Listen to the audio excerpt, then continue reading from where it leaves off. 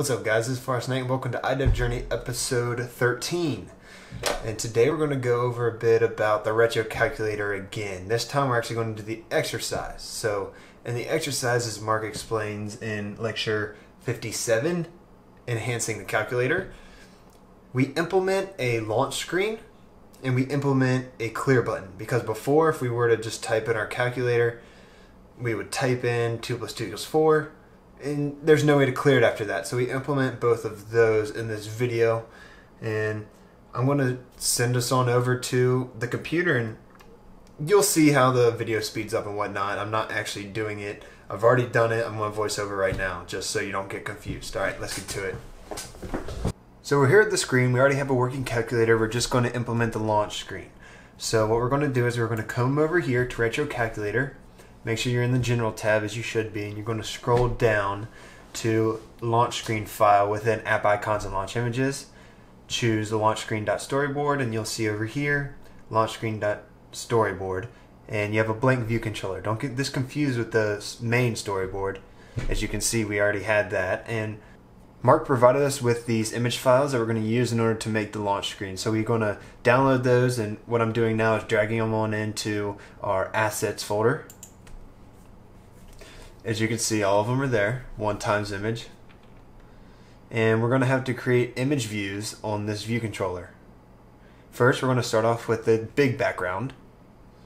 We're going to set our constraints 0 to each side, so it doesn't matter what screen it's on, it'll always stretch across the whole entire screen.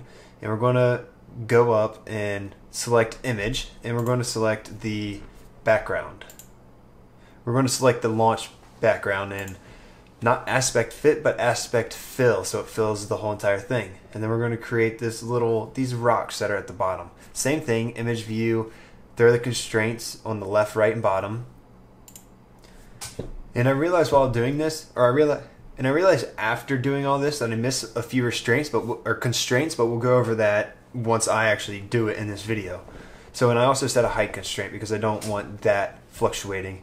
And we made that launch ground, which are the rocks, and we aspect filled that as well so it could stretch as needed. All of this is just image view. Another image view, we're going to throw the robot on there. This time we're going to aspect fit. So we just want this to be one size across all screens, so we're going to throw constraints on to keep this image the same width and the same height across all screens. We're also going to throw a constraint in there in order to keep it closer to the top. And now we throw in our retro calc image. All of this is the same. You throw in all of the images, you line them up to how you want them, and you throw the constraints in there. And make sure you select the correct aspect fit, aspect fill, whatever you need. And as you can see here, some of the constraints aren't really working. Well, I didn't implement the proper constraints. I need to implement horizontally and container constraints to everything that I wanted horizontal, which is retro calc and the robot. Now, it doesn't look perfect on the iPad, but I mean, it's as close as you're going to get, and with something just so simple. These are just like the examples that Mark gave us, so I just stuck with what he wanted. Instead of making it a little bit bigger on the iPad, I just kept it the same size all across the board. And as you can see, here's our launch screen. We can go back and say we click on the app, boom, you saw the launch screen, click there real quick, and now you're able to use your calculator. And that's really it for the launch screen, at least for this launch screen. You know, there are some launch screens where you do animations, like Uber. If you open that up, the launch screen, it has animations, but this one's so simple. We just threw in 4 images. We made sure the constraints were correct. We tested them on each device. Of course, you would want to do thorough tests if this was going to market, but for our purpose, we just used the simulators, or not even the simulators. We viewed it in Xcode, and it aligned properly.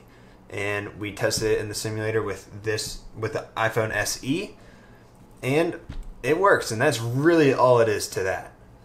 Now that we did that, we have to go implement the clear button. This took a little bit longer, so it's going to take a little bit longer now, but that's okay because there's a lot more to it instead of just putting 4 images on the screen and making sure they're aligned. So let's get to that one. So instead of dragging in an image view, what we're going to do is drag in a button. And we're not going to make it look too pretty. We're just going to bring it on over here under what we have currently. We're going to take out the word button, And in background, we're going to put in our background image, which is the clear image, the clear button image. Make sure you throw the image in background instead of image, which is located right above background. Because if you put in image, if I remember correctly, it didn't line up inside the actual box properly. You can test it out for yourself, do whatever works for you, but background works for me, so I'm going to stick with that. And with this, it didn't really change with aspect fit, aspect fill, so I just kept it on aspect fit. It seemed to work. We open up our assistant editor and create an IB action for on clear pressed. Before we did on equal pressed, on add press, and so on. This time we're going to do on clear press. And this first time around I didn't do it correctly, but we're going to go through what I did incorrectly just so you can see anyway. I wasn't exactly sure what to do. I didn't know if I needed to create another case or if I needed to create an if statement or what exactly I needed to. Maybe I needed to create another var, but I realized soon after that I didn't need to do any of those things. I tried to match the syntax of the other IB actions by making it .empty, just like above you can see .add, .subtract. I connected the IB action to the actual clear button. And as you can see, I didn't set the constraints properly on my clear button, so you can't really even see it. But I can still click it and it doesn't work. So that obviously didn't work.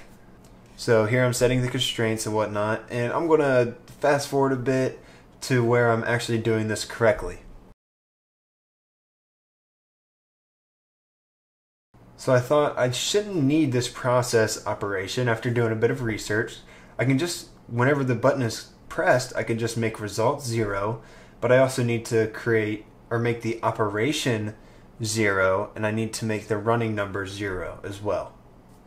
And I didn't declare the proper things. I put an integer into a string, and I put a string into an integer or something like that.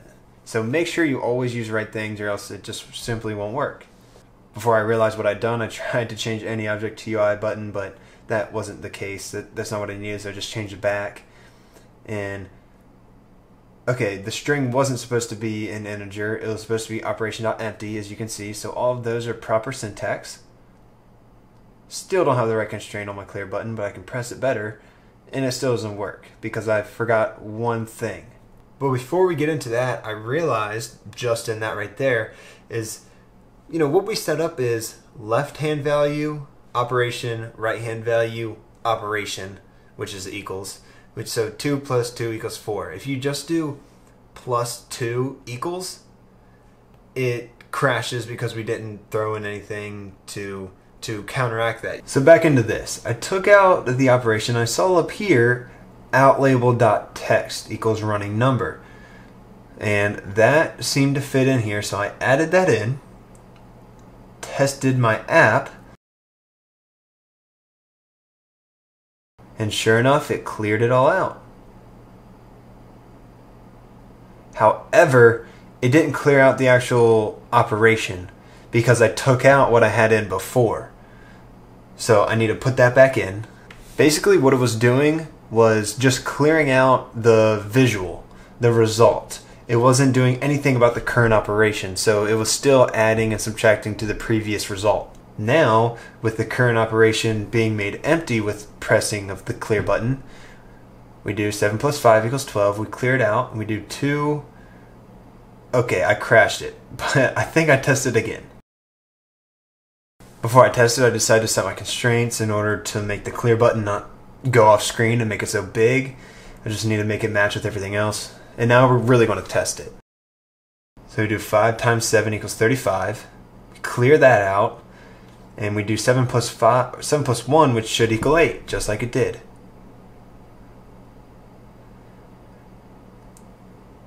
And I crashed it again just to get another example for the video, honestly.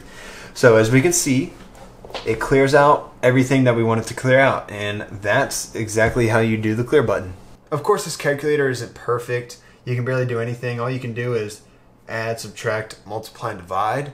But that's not really the point. We're not trying to do exponents or parentheses or anything like that. We're just trying to learn iOS development, and we learn math logic. We learn how to use values, how to use our operators in order to add those values together and get an equal.